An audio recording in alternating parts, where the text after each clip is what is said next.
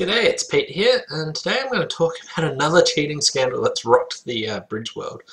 And this one is of the #1 and #2 top ranked players in the world. There's just accusations at the moment, and these accusations have come from the same people that took down Fisher and Schwartz and accused them. There's a whole host of people that are working on the evidence of it. Anyway, this is Fantoni and this is Nunes. So Fantoni and Nunes are the two that have been accused of cheating. So what's basically happened was on September 13th, an American bridge player called Kit Woolsey posted on the Bridge Winners website, which is just a forum with lots of information, which says the videos speak, Fantoni Nunes. Now this was a similar thing that they used to take down Fisher and Schwartz, where they looked at lots of video footage from some of the events that they're playing. So what it says here is, from the editor's note, Bridge Winners has received overwhelming evidence alleging improper communication between the world's #1 and #2 ranked players, Fulvio Fantoni and Claudio Nunes.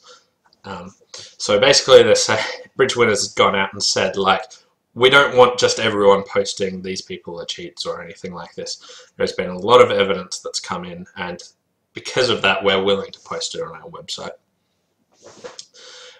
Anyway, Kit goes on to say that they came up with a hypothesis that from the opening lead they can work out what Fantoni and Nunes are trying to convey with the way they stack their tricks. So when people are taught bridge, they're meant to put the card in the direction of whoever wins the trick. Now, at the top level, not everyone does this consistently because everyone can remember the play. So some people do lots of different stuff, but they believe that Fantoni Nunes use this to convey certain information, such as when the card is placed in a vertical direction, it's meant to show that they've got a higher unseen honour, or otherwise possibly a singleton in the suit. Otherwise the card's placed horizontally. So not only is the card they lead conveying information, but the way they place it might convey some extra information. Anyway, they've gone through a whole bunch of boards now. Fantoni Nunes play for Monaco, and they've gone through about 10 matches, and they've put through video of it, board by board screenshots, and they've got the board number. So there's lots of information here about lots of different matches, and I've tried to do this very systematically rather than just I think they're sort of cheating kind of thing. And they've got stuff like the board number, whether it's a suit or no trump contract, what holding they were actually led from, the rank the card led, and what they think, how they think they positioned it. And then they have a link to the actual video so you can watch. And then I've compiled this, and you can just look through all of this. Now, that's going to be a lot pretty time consuming, but if you're interested you can do that, and you can find that on bridgewinners.com. And from this it says there are 85 hands in the sample, and on 82 of the hands, 85 of these matched that simple hypothesis. So I think there's just one of the possible things that was going on, and I've got lots of evidence to try and suggest that that's the case. So this all happened on September 13, and then after that some people started posting up stuff. Now, because Fantoni Nunes are ranked #1 and 2 in the world, they've done a lot of stuff, and someone's posted up some of their just the events they won, not just did well in America over the last 10 years or so. And then someone also went and posted all the medals they've won in either WBF, World Bridge Federation events, or European bridge events. And the list is pretty comprehensive here over a long period of time. And then they've also gone on and sort of said who came second and or who else came places in this event, so that you might, like, trying to sort of symbolize who might have deserved to actually win it. And it's got lots of some of that stuff. Noticeably in the 2014 Europeans, Monaco came second behind Israel, which was the other team that was accused of cheating. But there's a few things like that through there. And this is also on the Bridge Winners website. Things went on to say about lots of other Fantunes related stuff, but one thing of note was that Bill Jacobs wrote a bridge book on the Fantunes bidding system.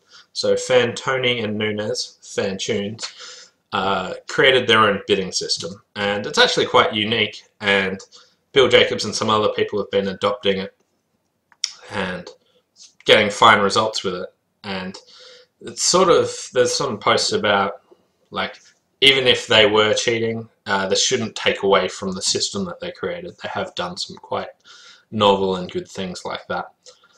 So you shouldn't just give up on that. But it was an interesting idea. After all this came out, Monaco, which is where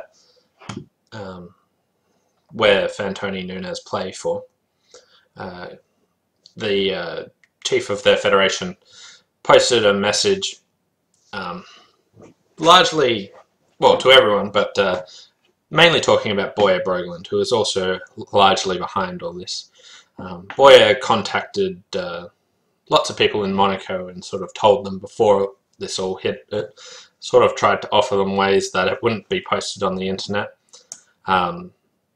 saying that if they don't publish a press release confirming that they cheat, then, and that Monaco doesn't actually withdraw from the Bermuda Bowl, then they'll put this on the internet and let the internet sort it out. Which ideally isn't a great way to do it, but at least he tried to offer something, even though that probably wouldn't have been taken up. Anyway, the Monaco Bridge Federation sort of replied, and they attacked Boyer a bit and said, like, you should go through official channels and other things like that. But at the bottom of this, it basically says that Fantunes won't be representing Monaco until this whole situation's done. So in a couple of weeks, there is the Bermuda Bowl, which is effectively the World Championship. Monaco qualified to go to that, and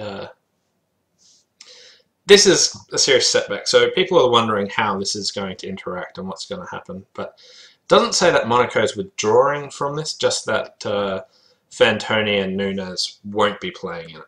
So when the Fischer-Schwartz thing came out, the whole Israel team withdrew because they had Fischer and Schwartz on the team when they qualified for it.